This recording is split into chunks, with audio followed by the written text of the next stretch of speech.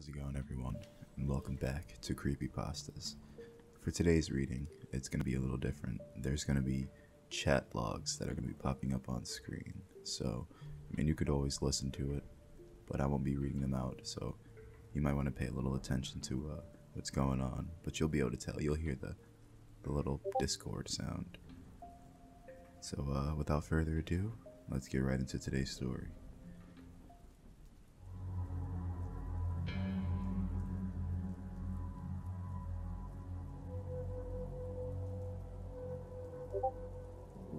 The first thing I should probably note is that I'm Lemon Lime Skull. In other words, that's my screen name up there. That was the first time I saw or heard from Funnymouth, and for all intents and purposes, it should have been the last. Anyone who spent enough time chatting away knows that weirdos come and go. Folks pop in to ask insane questions or just to troll a populated channel. What first struck me odd is about the Funnymouth guy, however, was the fact that he came and went with no particular goal. He didn't try to piss anyone off, and he didn't ask anyone on the channel if he knew how to fix his computer or remove a virus.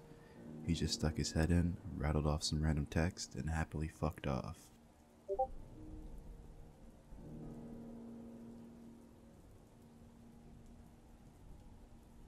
I don't know what results I expected from following this guy to another channel. I'm not the type that goes out of his way to annoy or argue with people. I'll usually avoid it at all costs, though, once someone starts with me, I don't mind getting into it at that point. I guess what I'm saying is, I have no idea why I pursued this. He was sitting there, in the channel by himself.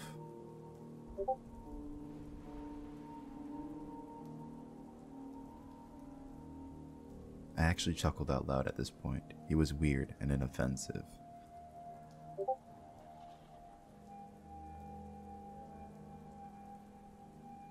And with that, I left. The act got old fast, and I felt this was either someone trying too hard or a legitimate moron who was unaware how to properly use a chat program. I mean, sitting idly by yourself and popping into other channels for a split second seemed like a desperate bid for attention. I might have done that and laughed my ass off in or around the 90s, but yeah, pretty fucking stupid.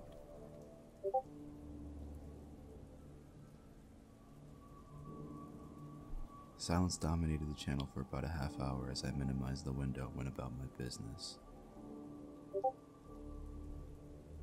Nothing. 8 users in the channel and not a single one active.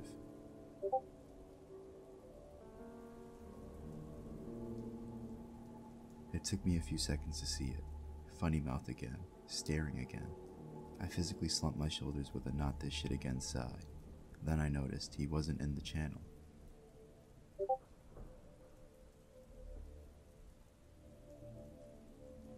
Obviously, it was a glitch with either my client or the server. The message was kicked up from earlier in the night, at random. These things happen. Still, it creeped the hell out of me. After a few minutes of sitting there with a really cold, creepy feeling in my stomach, that I shouldn't have done something feeling, I decided to stop trying and to brave it out and just close the entire chat program. Sure, I could have just hung out like everything was fine, but why bother to try to prove I wasn't spooked? Hell, nobody was even around to see me slink anyway. After a few more hours of screwing around on the web, I went to bed around 2:40 a.m. One thing I've always prided myself on is that I do not have nightmares, at least not regularly. Usually, if there are monsters or ghosts or nuclear wars in my dream, I get to control it, and I have a great time. I'm shooting zombies in the face, outright telling ghosts they're not real while I laugh at them. And if there's some disaster, I always know how to get to the safe spot while every other motherfucker fries. I've had maybe 4 actual nightmares in the past 10 years, and yes, I'm completely serious. The first nightmare of my adult life was in 2005. I'd just broken off a relationship with someone who had been with someone else for over a year behind my back. That night, when I finally did get to sleep, I dreamt she was strapped down to a medical table while some sort of unseen, inexplicable creature sucked her brain out through an organic machine. The brain screamed, ceaselessly. The second nightmare had me visiting a medical facility where they were experimenting with new methods of saving lives. There was a fantastic tour of this high-tech facility, lots of wonders of modern science, people in lab coats, etc. Then I was led to a room where 3 car crash victims had been saved by their techniques. This included a slowly rocking young girl whose face had been completely distended and hung around her chest, and a woman who was nothing but a cluster of twitching severed limbs, all held together by a drawn-out, kite-like span of flesh. The third came soon after the second. I was being accosted by two people, one who wanted to insult me to no end, and the other who kept trying to pinch and tweak me in absurdly ineffective ways. Thinking I can control this dream like others, I set the two men against each other, thinking it would be a sort of poetic justice. Instead, the pincher became increasingly violent until he was pulling at the other's cheeks, grabbing his tongue with his fist and fiercely pulling at it until it came out. Then he pulled the fellow's eyelids until they distended in some sort of grotesque prolapse. I suppose what I'm getting at is, even when I did have nightmares, I was never the actual target of any sort of horror. It's always been a kind of empathetic horror related to someone else getting brutalized. This night, however, was different. As soon as I fell asleep, I started dreaming. Basically, it was a recurring dream I'm having where I'm in the woods, just checking out animals and birds and generally just acting chill. I lie in the grass and look up at the sky. It's always a dream I welcome, but even if I've had a shit day, I'll wake up happy and ready to start over. This time, the script changed. I laid in the grass, but while I was staring at the sky, I felt something odd. It was a cold, squirming feeling on my neck. In the dream, I reached to my neck and pulled away a long, writhing earthworm. Earthworms disgust me. If I see one in the yard, I'll specifically get a shovel and heap dirt over it simply so I don't see it again. Disgusted, but more or less content, I flung the worm aside and continued my dream. Then, that feeling again. Clammy, wet, wiggling against the side of my neck. I pulled another worm away. Again, it happened. The third time, the feeling of confusion and dread became so overwhelming that I immediately snapped myself out of the dream. That's what usually happens when shit gets real in my dreams. Game over. I figured it out though. At least I thought I had. In the waking world, I felt my neck and discovered a slick, slimy film on my skin. Logic dictated that I must have been drooling in my sleep. Nothing to be proud of, but not exactly terrifying either. My dreaming mind must have translated the icky feeling into an appropriate creature in the forest dream. Perhaps more unsettling, though, was the fact that the bed around me seemed to have indentations. 4 to be exact. It was almost as if someone on hands and knees had been hovering over me as I slept. There was any number of reasons that could have happened. But then, from that night on, I slept very lightly. Any little thing, like the sound of a ceiling fan, would wake me up straight away. I had no real interest in going back into the woods that night. When morning came around, I got ready to take off, to get out the house and shake the cobwebs out. I only planned to check my email real quick to make sure I didn't have any pending transactions or questions I had to answer. Surprise! From Funnymouth at blood.com, Saturday, November 17th, 2012 at 2:42 a.m. to Charles Watts. I had a good time to talk to you. It could be fun again. You'll see what. I don't like. Stop it. As you recall, I hadn't given this asshat my email address. However, logical answer, someone else on the channel must have. He obviously came back to refer sales and asked someone who I was, and that douchebag completely betrayed me, knowing I don't give out my personal contact info. Although, the email was dated at 2:40. That was pretty much the exact moment I went to bed, when everyone on the channel was still idle. Even though I well and truly knew I was taking some sort of bait, I responded.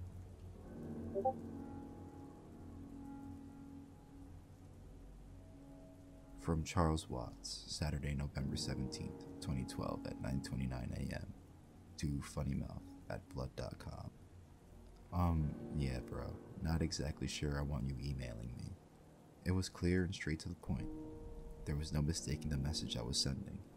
And though it was snippy, I wasn't goading him into replying by starting a flame war. But of course, from Funnymouth at blood.com, Saturday, November 17th, 2012 at 9:30 a.m. to Charles Watts. Come on, don't be so sad about it. I know you like it. We will have a lot of fun of the time. It's okay even. And with that, I blocked his address. Really, I should have done that in the first place, but I still had some sick sort of interest in exactly where this was going. Maybe if I put my foot down, he would admit he was just screwing around and calling me a humorless wet blanket. When I saw that it was just the same old bullshit, that gave me the green light to go ahead and shut the guy out. For what it's worth, you could relax at this point. The blocking stuck. There was no follow-up message circumventing the ban. After a few minutes, I assured myself that it was all over and I went about my day.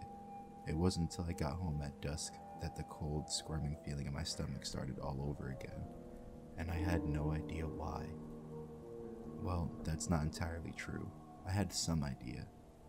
I checked my email. Nothing from Funnymouth. However, there was an email from Jorge. Jorge G. Ghost Jorge at refursales.com. Saturday, November 17th.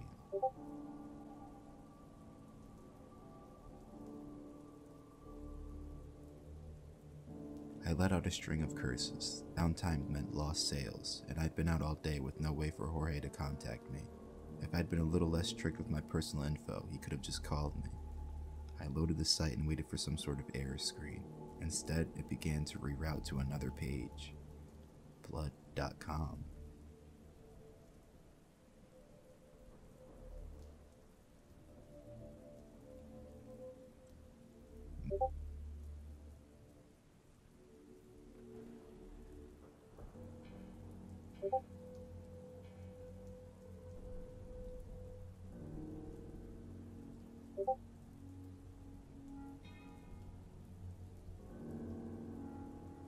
Then, Jorge emailed me a screenshot of the site giving a 404 error, along with a coming soon notice for blood.com.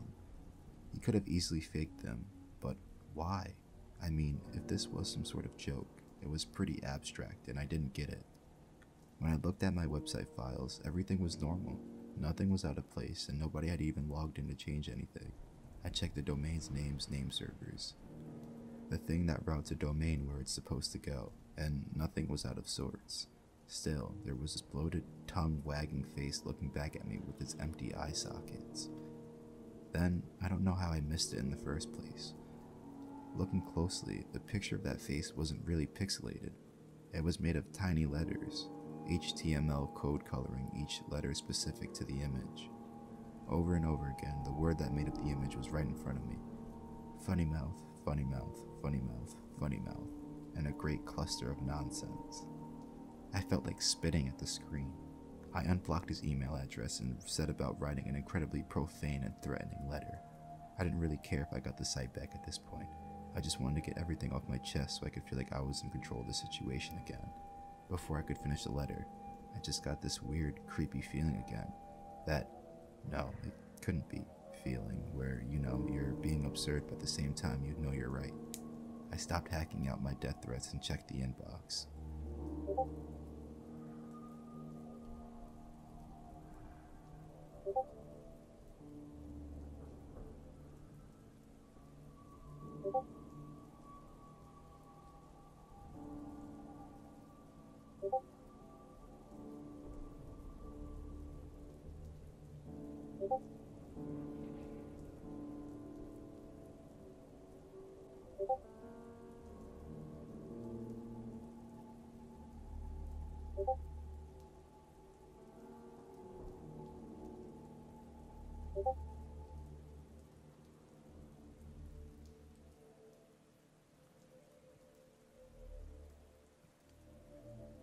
Not only was that feeling correct, the feeling that he had already emailed me the minute I unblocked him, but it seemed he had steadily been emailing me non-stop since I blocked him.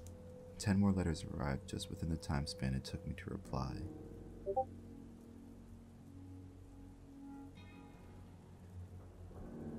Fucking stop. I was getting a stress headache, my heart was pounding. Not from fear, but rage. This was probably the most absurdly infuriating person on the internet, and that's saying a lot. Thankfully, the string of letters did indeed stop. I tried to calm myself down, breathing deeply, but it didn't seem to take. I was still incredibly pissed. Slowly and methodically, I sent him another note. I waited. I thought about how I'd conquered my anger, and that this measured response was really the best way to go about it. This fellow would understand what I meant, and he'd realize he made the mistake. I calmed down, and everything was going to be okay. Then,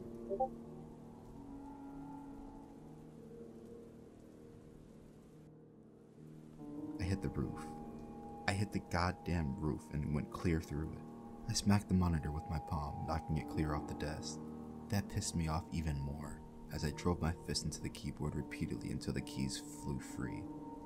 I screamed out in a mixture of frustration with myself and rage over this situation and stormed out of the room, knocking down anything and everything I can get my hands on. For as long as I could manage the energy, I laid waste to my own shit. I would have started a fire and burned the fucking place down if I had a lighter on hand. That night, I stared at the ceiling for what felt like an eternity before sleep came. Waiting for sleep, I knew I was going to have a nightmare. I just knew it. That was how my luck was going. Imagine how surprised I was, even in sleep, when instead of some horrific setting, I was someplace safe. The woods. I laid in the grass again. I felt the relaxation. I know even my subconscious knew that everything would be okay. No matter what setbacks life threw at me, the world would go on. Nothing was permanent, everything was in transition. Nobody could really get to me. I felt the squirming against my neck. Nope, no dice. Nothing could spoil this right now. I ignored the worm, it would go away. I felt the squirming move to my mouth. Now, I couldn't will myself awake. Every other time I'd been able to decide when to wake up, but it seemed like the opportunity had now passed. Then, it wasn't a worm. It was a finger. Then another. Then more, until 4 slimy squirming digits were locked around my teeth, clutching my lower jaw. It didn't hurt when it happened. It was just sort of like a pop, more pressure than pain. It was quick, and before I even knew what was going on, it was over. I then managed to force myself awake. I sat up and got to my feet in complete darkness. Feeling my way around the walls, I made my way into the bathroom. There, I finally flicked a light switch. I stood before the mirror, rubbing my eyes. The harsh light blinded me. I stared into the mirror for minutes on end with no reaction, no feelings, no thoughts. Then I smiled. I smiled as best as I could, now that my jaw was completely broken, hanging loose around my neck. My tongue lolled out listlessly like a paralyzed gooey slug. My teeth weren't rooted in anything but threads of flesh, and I could pull them out by hand with about the same discomfort as a needle prick. I laughed, the halting sound coming out like the gurgle of a backed up sewer drain. What a handsome face. What a funny mouth. A funny mouth. A funny mouth. Funny mouth. Funny mouth.